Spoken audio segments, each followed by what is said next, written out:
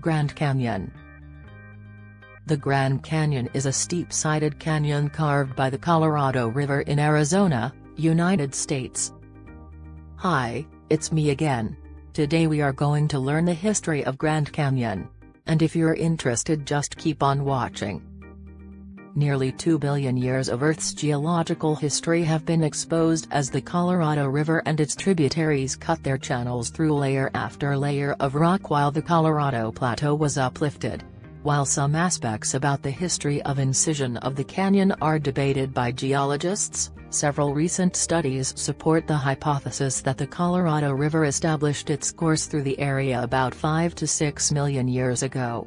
Since that time, the Colorado River has driven the downcutting of the tributaries and retreat of the cliffs, simultaneously deepening and widening the canyon.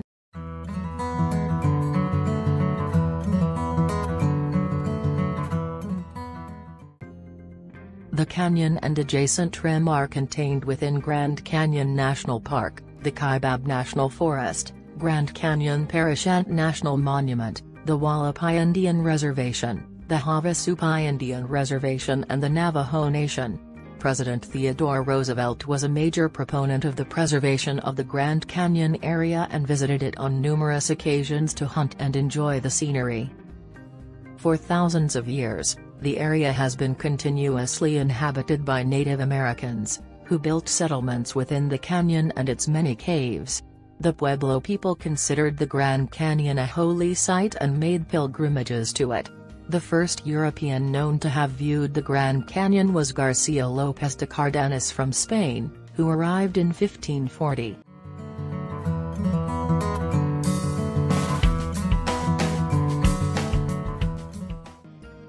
The Grand Canyon is a river valley in the Colorado Plateau and also known as the Colorado Plateau Province, is a physiographic and desert region of the Intermontane Plateaus, roughly centered on the Four Corners region of the southwestern United States.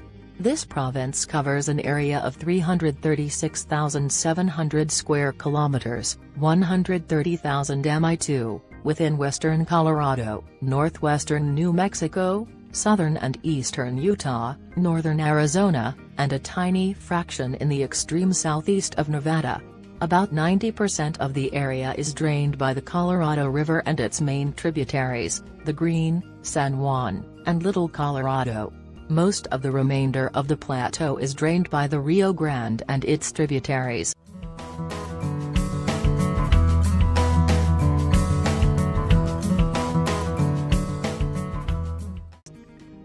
The Grand Canyon is known for its visually overwhelming size and its intricate and colorful landscape. Geologically, it is significant because of the thick sequence of ancient rocks that are well preserved and exposed in the walls of the canyon. These rock layers record much of the early geologic history of the North American continent. How was the Grand Canyon made? From ancient inland oceans to some of the oldest rocks on Earth, the Grand Canyon is a 1.2 billion-year timeline of the Earth's history. Although the Grand Canyon itself only began forming recently geologically speaking, its geologic timeline is a priceless record of the origins of our planet, and a precious gift to both scientists and humankind. Even if geology is not your cup of tea, learning even the basics on your Grand Canyon trip will give you a greater understanding and appreciation of this awesome national park. Keep reading our Geology 101 guide below to learn more about how the Grand Canyon was formed.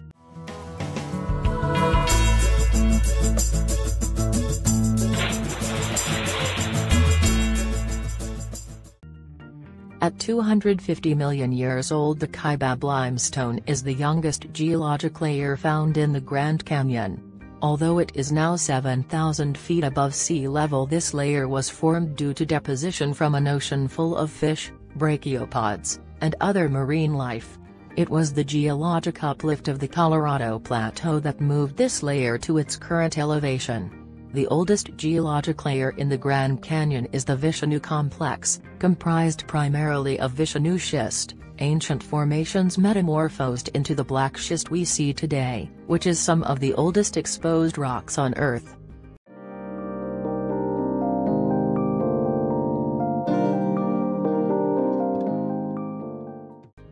Many of the formations were deposited in warm shallow seas, near shore environments, such as beaches, and swamps as the seashore repeatedly advanced and retreated over the edge of a proto-North America. Major exceptions include the Permian Coconino sandstone, which contains abundant geological evidence of Aeolian sand dune deposition. Several parts of the Havasupai group also were deposited in non-marine environments.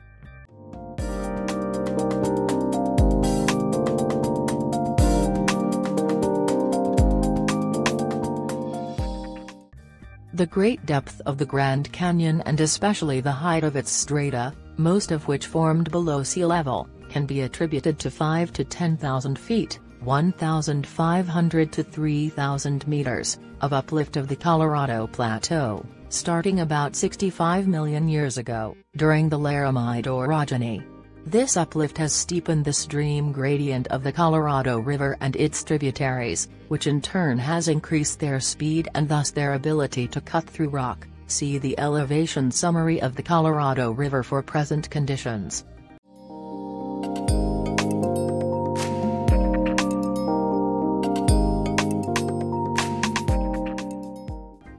Weather conditions during the Ice Ages also increased the amount of water in the Colorado River drainage system. The ancestral Colorado River responded by cutting its channel faster and deeper. The base level and course of the Colorado River, or its ancestral equivalent, changed 5.3 million years ago when the Gulf of California opened and lowered the river's base level, its lowest point.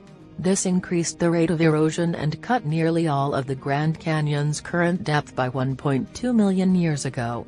The terraced walls of the canyon were created by differential erosion.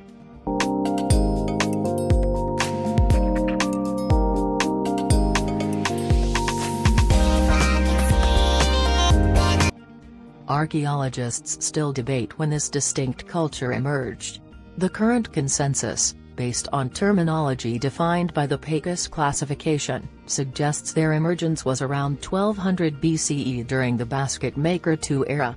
Beginning with the earliest explorations and excavations, researchers have believed that the ancestral Puebloans are ancestors of the modern Pueblo peoples.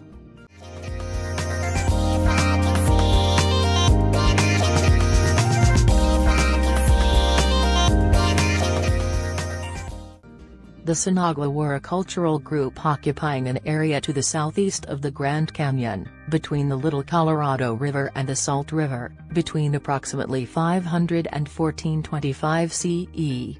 The Sinagua may have been ancestors of several Hopi clans. By the time of the arrival of Europeans in the 16th century, newer cultures had evolved. The Hualapai inhabit a 100-mile (160 kilometers) stretch along the pine-clad southern side of the Grand Canyon.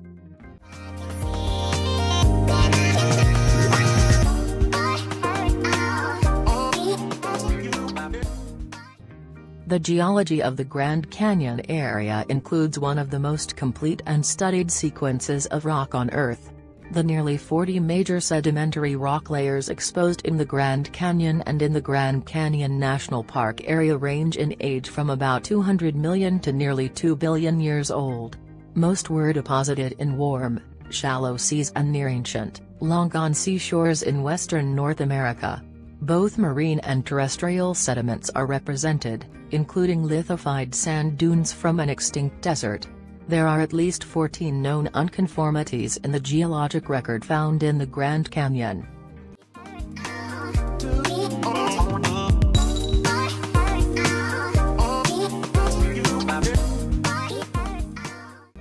As the volcanic islands collided with the mainland around 1.7 billion years ago, blobs of magma rose from the subduction zone and intruded the Granite Gorge metamorphic suite. These plutons slowly cooled to form the Zoroaster granite, part of which would later be metamorphosed into gneiss. This rock unit can be seen as light-colored bends in the darker garnet-studded Vishnu schist. The intrusion of the granite occurred in 3 phases, 2 during the initial Vishnu metamorphism period, and a third around 1.4 billion years ago.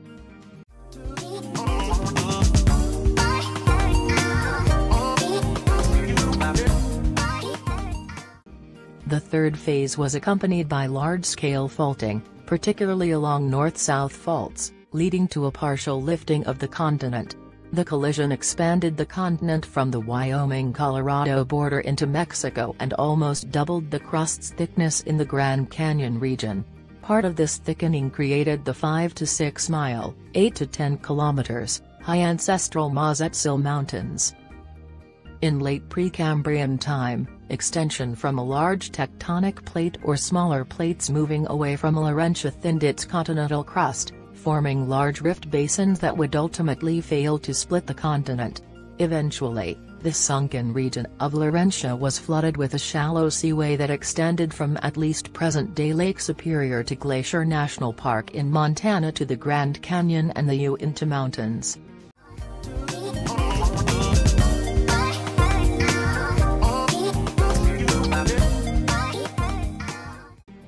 The age of the Grand Canyon is a much debated topic.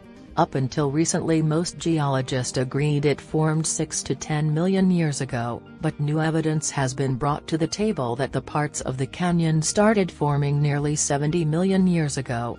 Many geologists now believe that the Grand Canyon as we know it today is only 6 million years old, but separate canyon systems that were much older were linked together by an ancient river that flowed across the Colorado Plateau.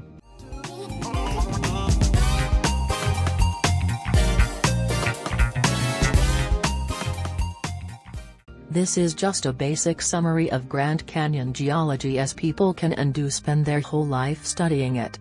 For more information check Grand Canyon National Park's page on Grand Canyon geology and the formation of the Grand Canyon.